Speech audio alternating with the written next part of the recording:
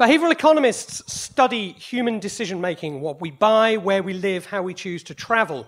And we show how that's radically altered by context. Designers make context, so we should talk to each other. Let me see if I can convince you.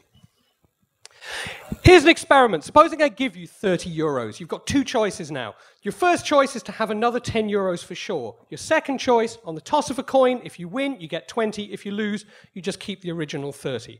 Which choice will you take? Most people take the safe choice, the sure 10. Let me change the game. If I give you 50, and you have a choice between losing 10 for definite or tossing a coin over whether you lose 20 or nothing, you'll take the different decision. Most people take the gamble. In fact, it's the same decision. It's a sure 40 euros versus a 50-50 bet on 30 or 50. The decisions that we take can be radically altered by the frame, the context in which the decision is set. And this is true of everybody, however much you might think that you know your own mind. You think the choice is yours, but actually the context forces you in one direction or the other, as a conjurer might force the card. Take government, which is often the person who designs the context. You think you choose whether you donate organs, and in every European country you do. But in the countries on the left with the low organ donation rate, your decision is whether or not to opt into the system to donate your organs. In the countries with the almost universal organ donation on the right, you have to actively opt out of the system. The default setting alters your behavior. Here's a man who knows something about defaults.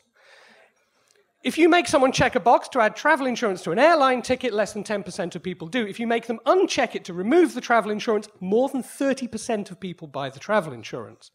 If you put these forms on the bottom of pension forms, where you're getting people to tell you what funds they want to invest their pension in, people will diversify their portfolio more if you give them this form than if you give them this form. A radically important decision that will affect your financial well-being is affected by the layout of a form.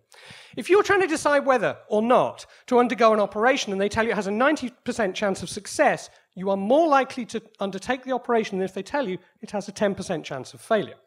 It's exactly the same decision presented in a different frame, a different context. Which of these lines is shorter? Well, it's bloody obviously C.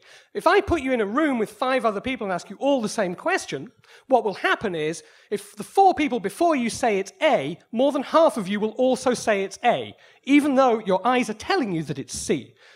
Our decision-making is hugely influenced by subtle little cues about the decision-making of others around us. It's not just people who actively tell us what they do, it's these tiny cues that show us what other people do that influence it. In shop 1, it's about a 50-50 split between the more expensive digital camera and the less expensive one. In shop 2, far more people buy the middle one because of the presence of the deluxe option up here that pulls everybody up. Why? Because it's signaling what other people do. In circumstances of great uncertainty, these subtle cues about how everyone else takes the decision affect how you take the decision, even if those people aren't present. Similarly, in order to get over our uncertainty, we don't just rely upon other people. We really prefer the present, things to happen for us now to give us certainty.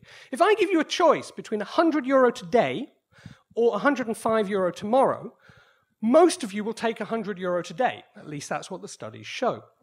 If, on the other hand, I give you the choice between €105 in 31 days' time or €100 in 30 days' time, most of you will wait the extra day and take the 105. We don't price the day consistently. Now is more certain, now is immediate and more trustworthy, and now is therefore something that we're much keener to rely upon, and it affects our decision-making. That immediacy doesn't only have to be in terms of time. It doesn't have to be now. It can also be in terms of space. What's right in front of you? What's now there before you? If you walk into this building, the first thing you encounter is this lift. You have to go 30 yards to your left, through a door, to encounter these stairs with this crap on the left, right? Almost everyone in this building takes the lift. Ironically, it's a state agency involved in public health that owns the building. This is in the RT radio studios, where the lift is right by a very friendly set of stairs that has a little sign on the door saying free exercise machine. Almost everybody looks at that, looks at the lift, and goes up the stairs. The context in which you take the decision radically alters what you do, as the people who designed the cycle path on the Beckett Bridge should have fucking well understood. If you advertise head-on collisions between 2 different modes of transport, you should not be surprised that people don't use it in the middle of the day.